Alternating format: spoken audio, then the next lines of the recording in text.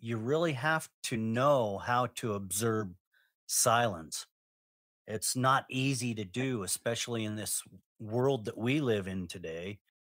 Quieting the mind enough to experience this silence. Do you have tricks for people to get to that place? Uh, yes. So this practice of intermittent silence, I have structured it in a way that it makes it easier to do because there is a pathway to this. It is, as you said, uncomfortable to be silent even for 10 minutes.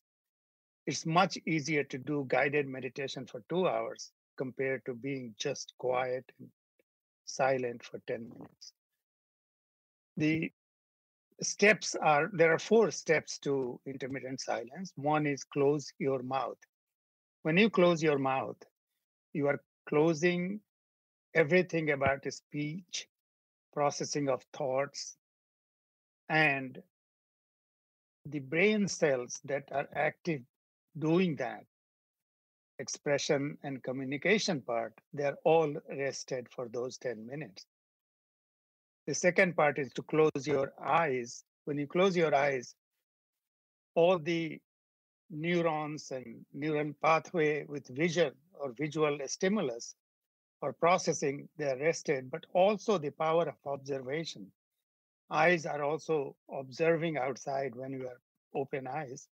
Now you can turn it inwards. The third one is silent listening, as you mentioned. You listen to all the sounds around you.